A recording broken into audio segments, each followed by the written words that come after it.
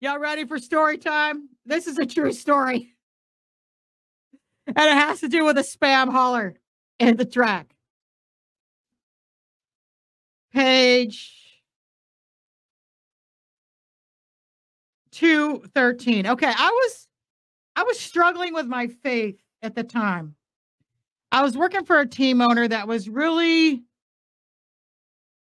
the team. There was some stuff going on with the team, even though we had sponsors, and I had been working my butt off getting sponsors and taking care of the sponsors. The team owner was not an honest person, and they were confiscating a lot of the money from the sponsors and spending them on themselves instead of paying the team. And the team had gone without paychecks. The morale of the team was really going down. And I was trying to keep everybody pumped up, keep my driver pumped up, and I talked to little Joe about sponsoring the team, and he was like, no, I want to buy it. I want to buy the team. Well, the team owner wouldn't sell it. And the guy that was owning the team was just being really dishonest. And so I was in a really tough spot with my faith. I was really doubting myself. I was doubting even while I was in NASCAR, was this guy working with this shifty guy, he wasn't taking care of the team. And okay, so here it is, page 213, chapter 7, faith over fear. Or no, fuel up in faith.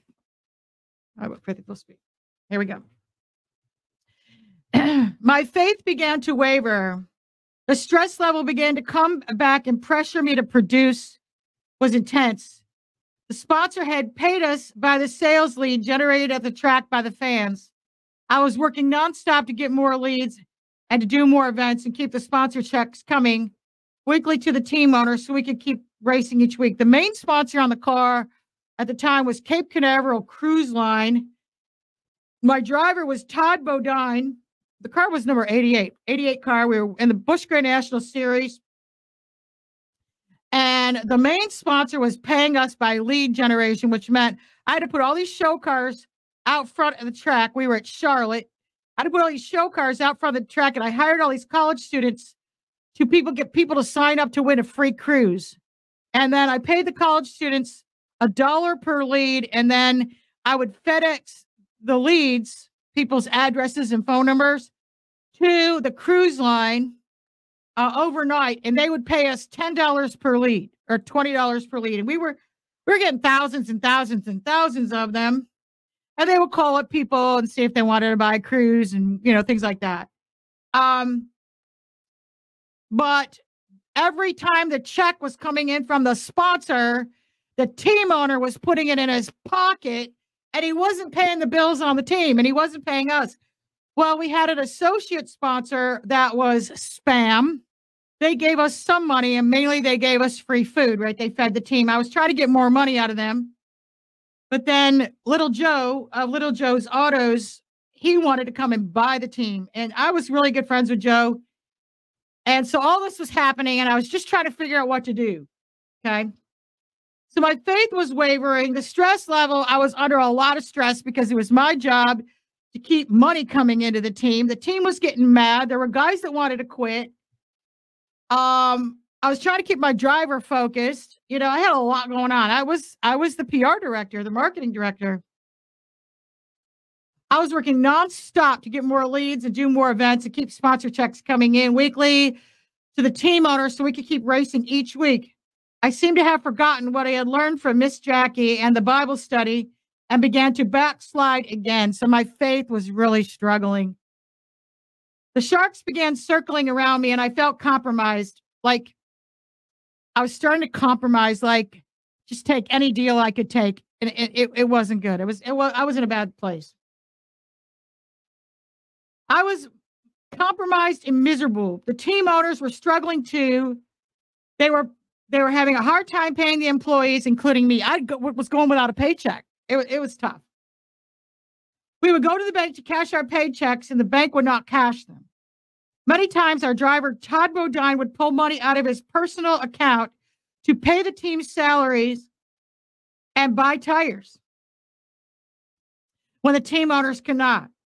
I would try to keep encouraging the guys on the team, but because we could not pay our bills, team morale was horrible. So here's the thing. If you're going to get a job in NASCAR racing, you really need to get with an established team that's got a good, solid sponsor. You're going to get paid. And that's why I learned a lot of lessons from this. Don't go to work for some of the new team owners because, you really want to be with an established team. And this team owner was new. And so if anybody that wants to get a job in NASCAR today, I make sure, go with established teams. They've been in business a couple years. Team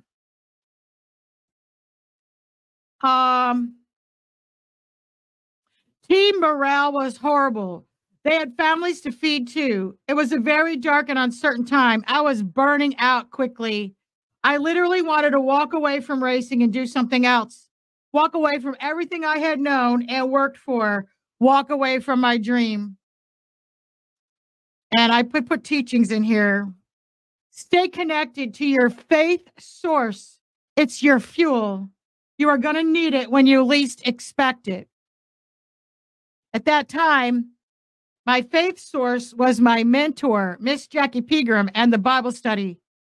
And it was important that I didn't backslide from that. And I stayed connected to that faith source. And it's part of the reason I become a mentor today, because I want to be that faith source connection for people so they don't backslide. Weeks later, the team and I had a race at Charlotte Motor Speedway. It was a huge event. We had show cars and booths manned with college students working all leads all over the track facility and in high traffic fan areas.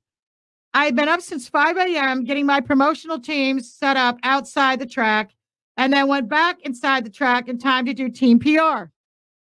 My driver, Todd Bodine, was doing well. We were really fast in practice and getting ready to qualify for the race.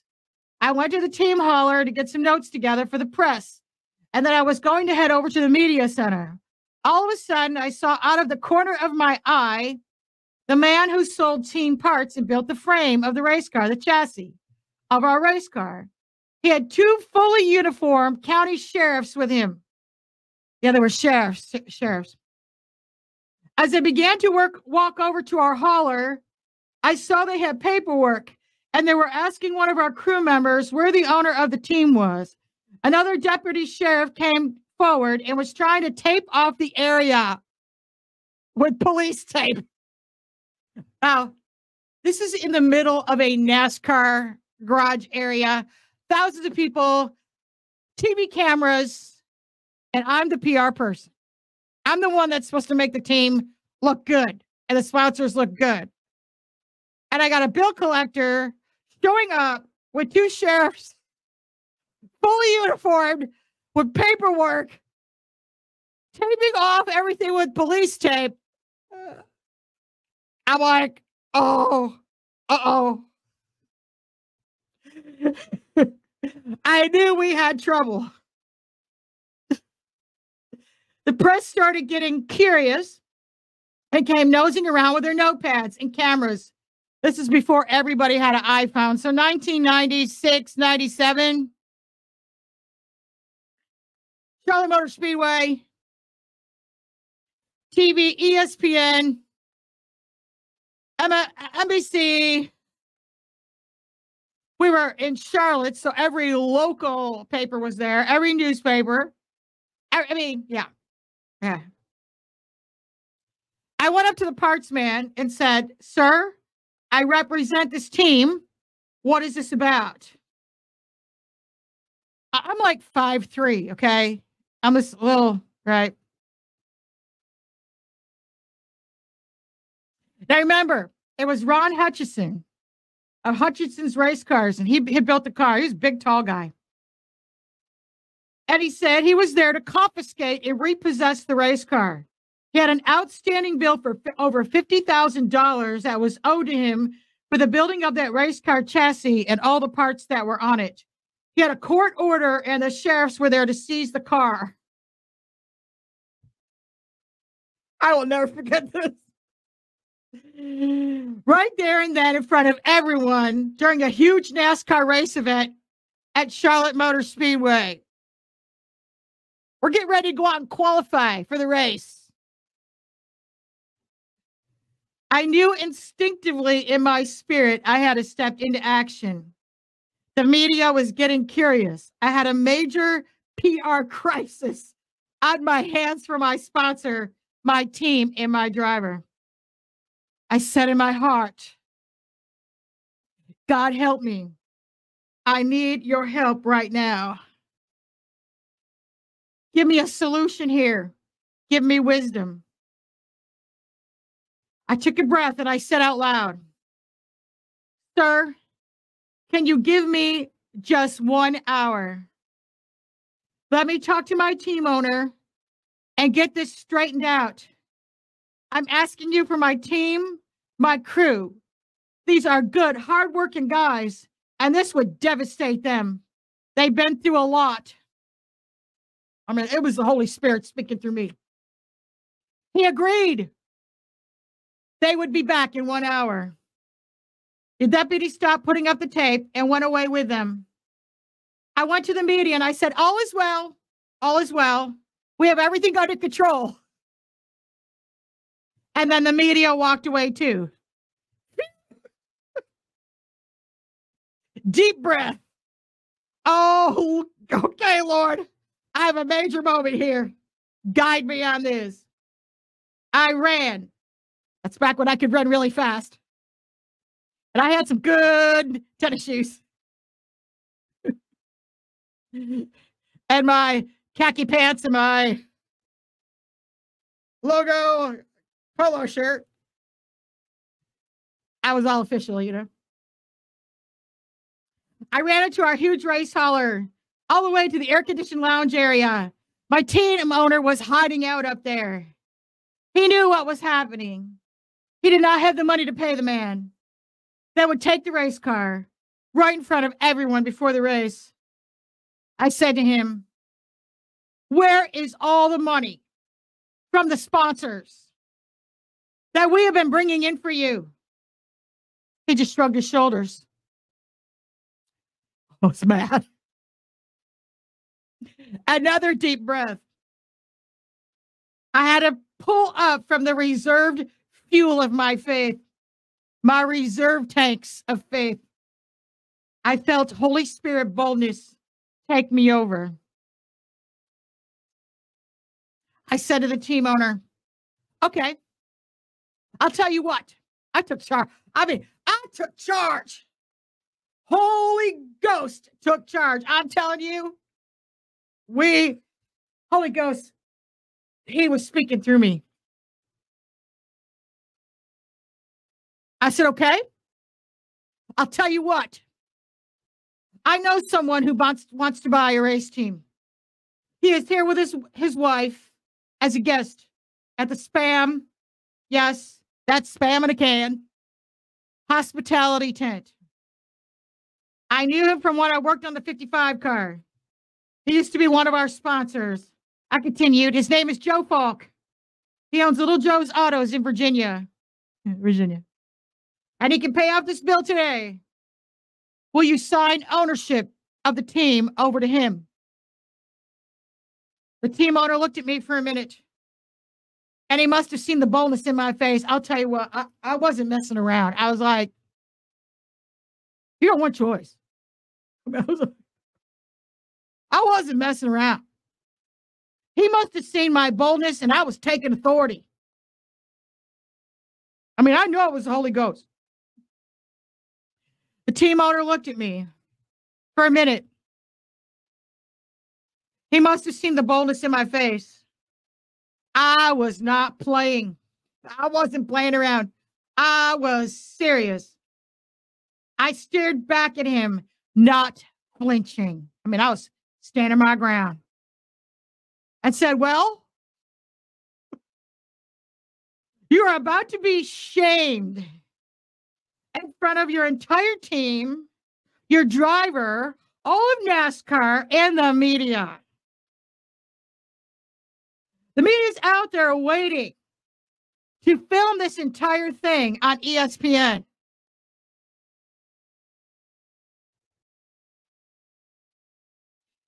You will never be able to do business in this garage area again. Like, you'll be done. And it's not looking good here.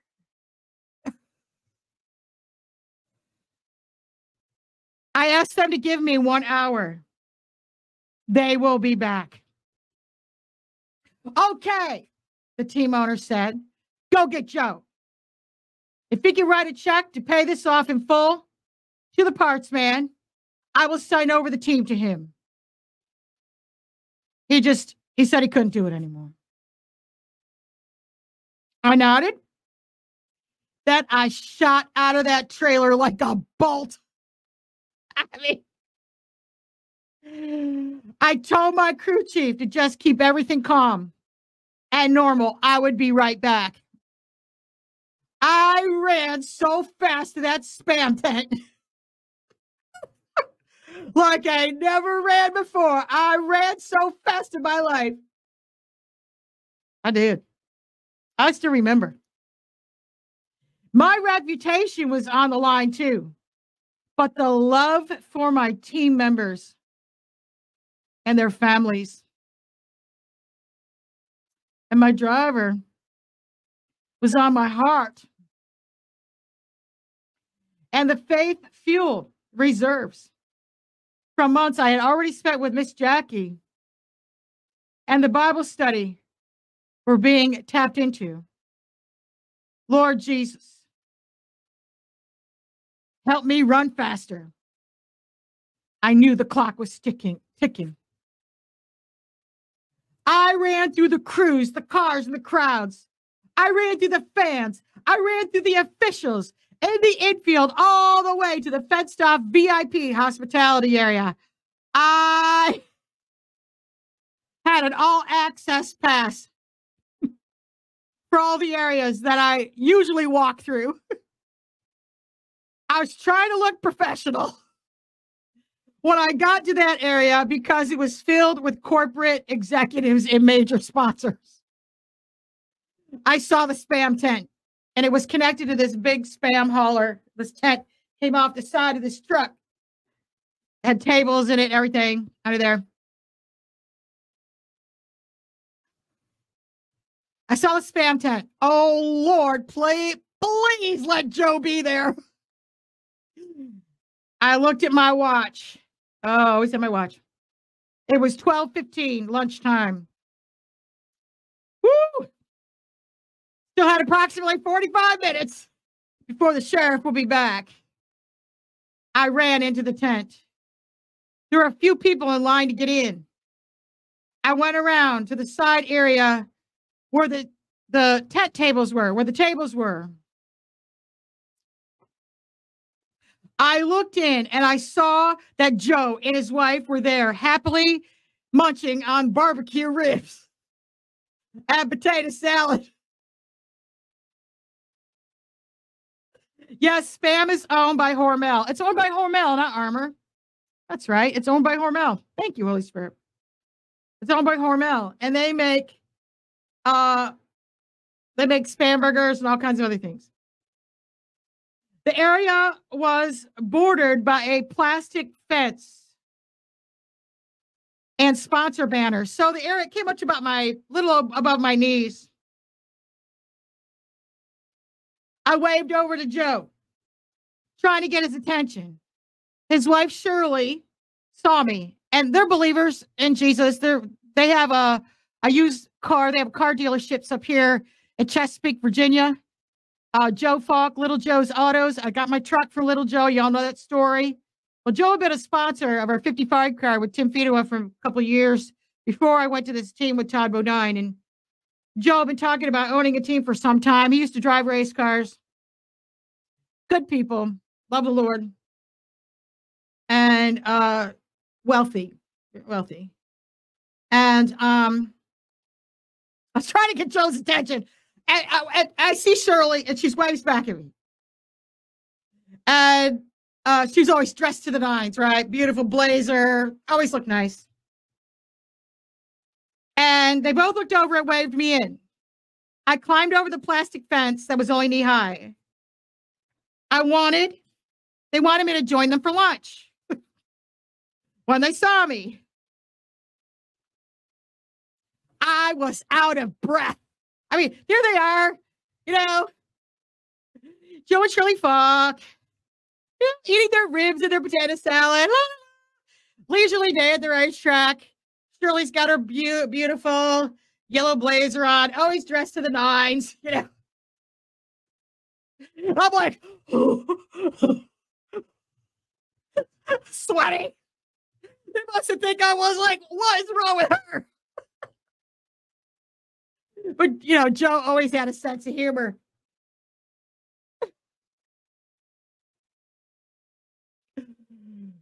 Okay. Joe always calls me Anna Banana. To this day, he calls me Anna Banana. He's just always called me that. My face is sweating from running, and of course, this intense look on my face. Joe says, "What's up, Anna Banana?" Joe always called me that. And yes, this is the same Joe that 15 years later that I got my miracle red truck from. Joe, I began trying to catch my breath. I have an offer here for you to buy a race team today, right now. He looked at his wife. Okay, I'm listening. Okay. I told them about the current situation, and that time was of the essence. They looked at me, and then they looked at each other. Sweetheart, Joe says to his wife, Shirley, did you bring the checkbook? Yes, I did, she answered. Okay, then, said Joe. Let's go. We're buying a race team today. I wanted to sigh of relief, but then I realized we only had 30 minutes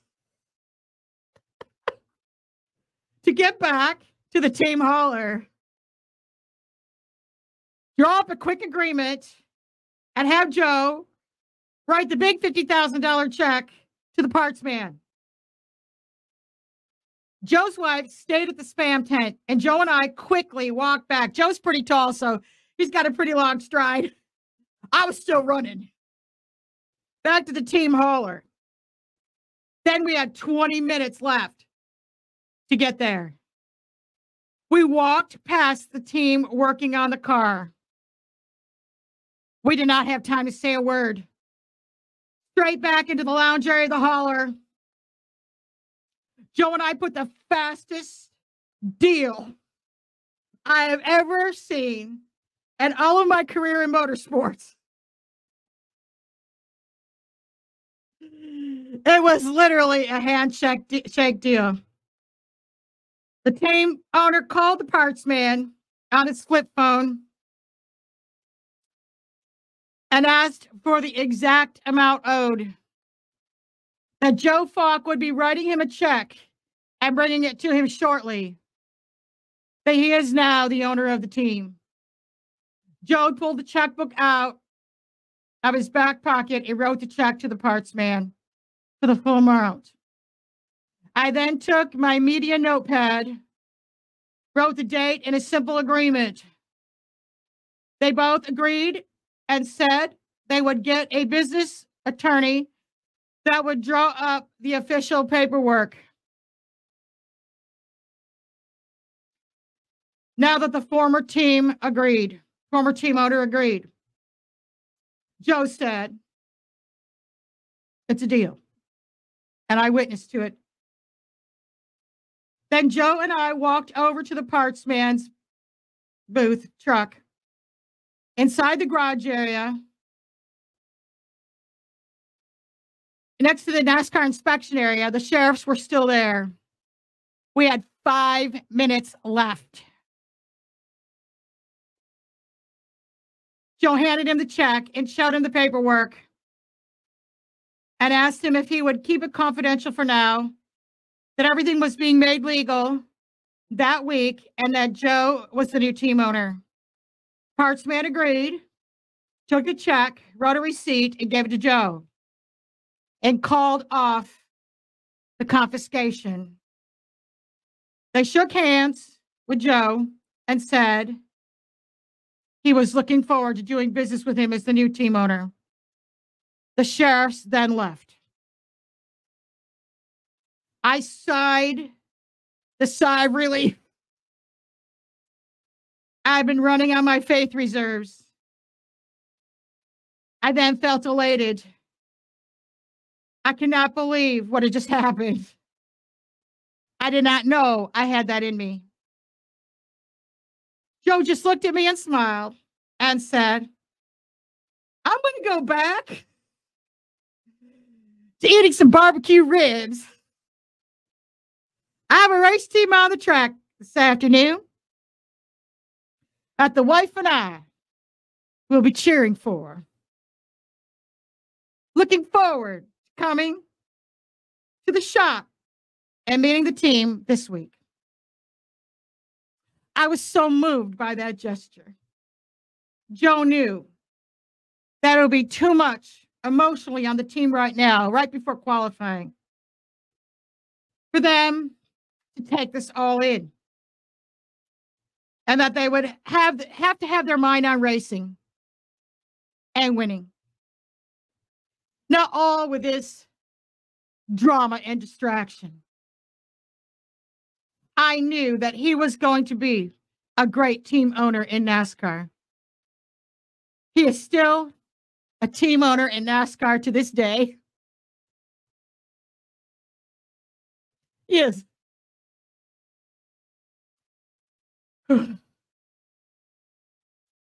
It's been close to 20 years now.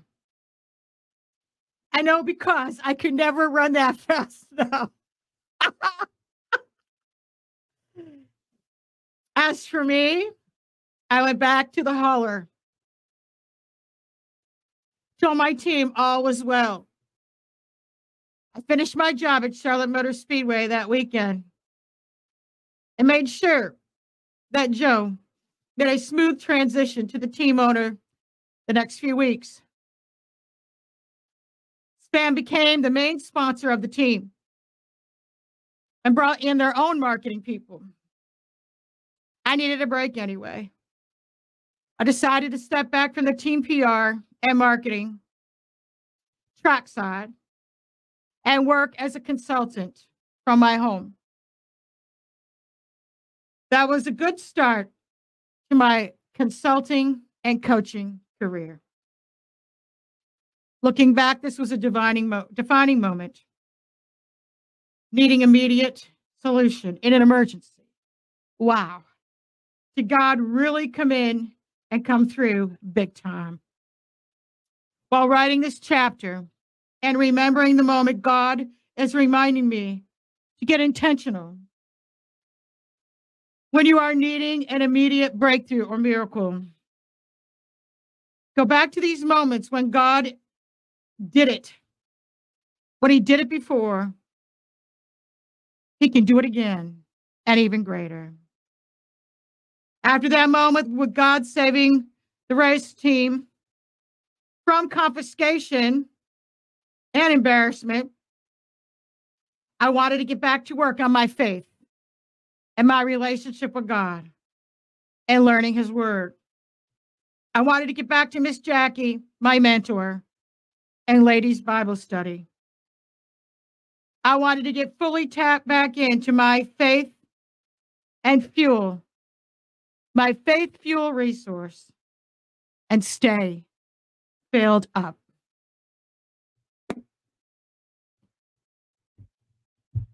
Faith over fear, my friends. And this was an excerpt from my book, Faith at Full Speed, Your High Horsepower Manual to Success. Comes from all my years of working in NASCAR. The Holy Spirit wanted me to write this book, everything he taught me. And 15 years later, when Mike and I moved to Virginia and I saw no way to buy a truck or a new vehicle,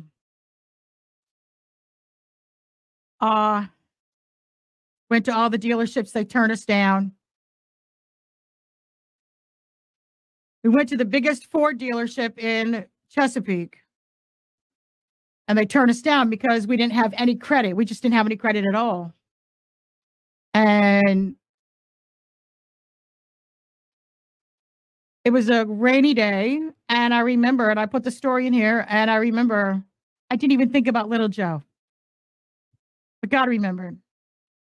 And at that time, little Joe had turned his car dealership into a Mitsubishi dealership. And Mike and I were looking for a Ford pickup truck. And we went to the Ford dealer, Cavalier Ford in Chesapeake, and there was a guy there that didn't normally work there that day. And I remember he had this fishing hat and a fish hook and everything and on his hat. And he said, listen, y'all come outside here. I want to talk to you. And it was raining. And he says, listen, we had been so many dealerships, and I knew God was going to give us our truck. I knew he was. I was faithful. And we had been going to the obvious places. We kept getting no. And I hadn't seen little Joe in a long time. I hadn't seen him in a long time. And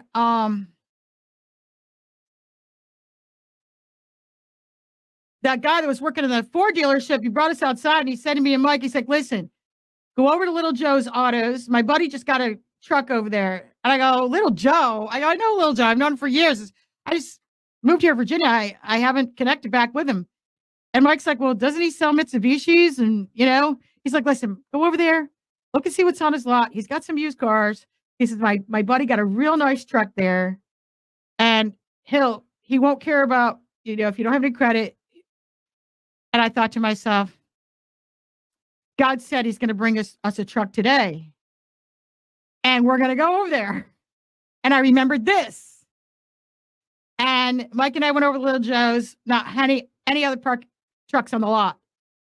It was raining. And so we went inside and I said, you know what? I said, I'm just going to say hi to Little Joe. I haven't seen him in a long time. I'm going to see if he's here. So I went up to the lady and I said, is Joe Falk here? And she's like, no, but he'll be back in about 15, 20 minutes. And I said, I'm an old friend of his from NASCAR. I just want to say hello. And my name's Annamarie. And da-da-da-da. She's like, okay. So Mike and we stayed in the dealership. We're, just waiting to say hello to little Joe and just to say hello.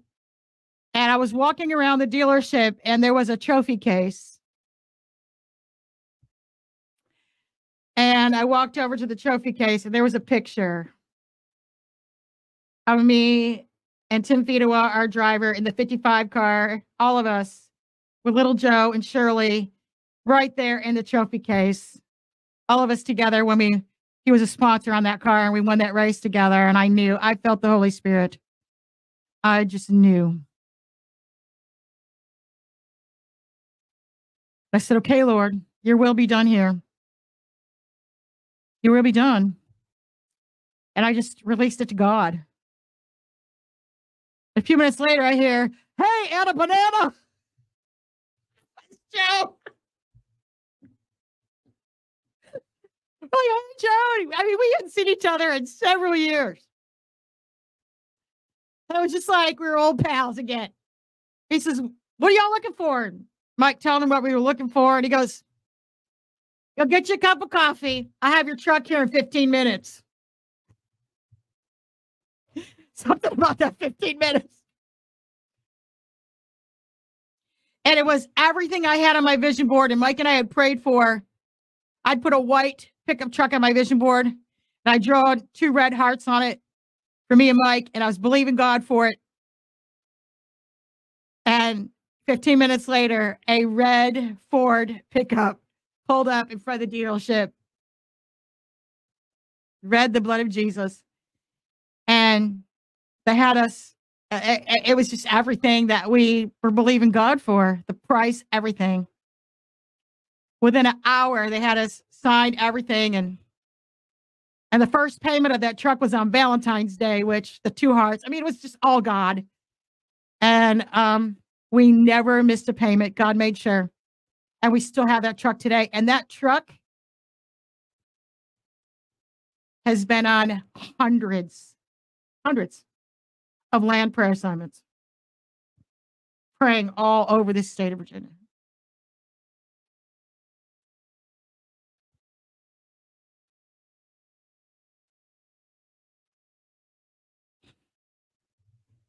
That's God.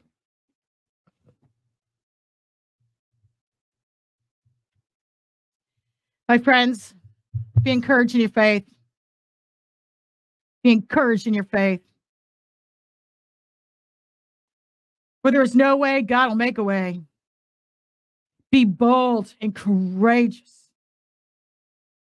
Go boldly to the throne of grace. Ask him for it. Believe God for the impossible. And little Joe wasn't the savior. It was God. He just used Joe. And he used Joe the second time to remind me of the first time.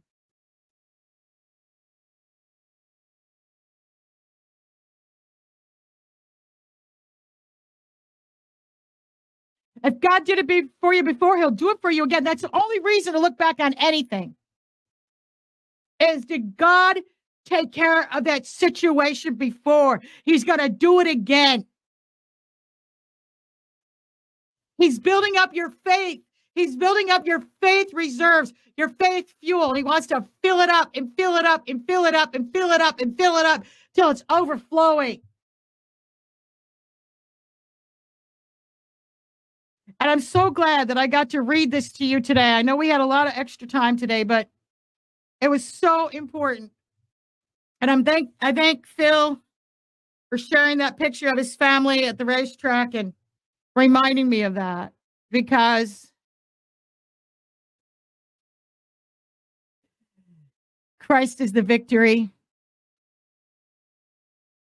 Because of Jesus Christ, we have everything that the kingdom has to offer. God has all your solutions right there. No matter how impossible they look, trust him and he will lead you to it. And you must partner with him in faith. And if he says, go here, run there, you do it. And do not doubt. And he will set these divine laborers in your path.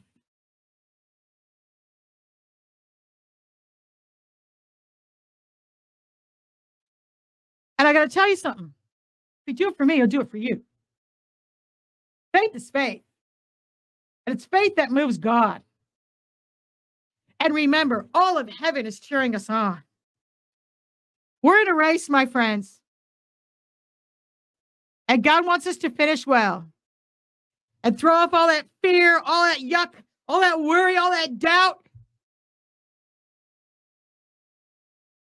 You know what? I'm still fast. I'm high full speed for the Lord. He's accelerated me by faith. I might not be able to physically run fast anymore, but I can obey quickly at lightning speed. Oh, God. And all of heaven is cheering you on, and I'm cheering you on. I love you all so much.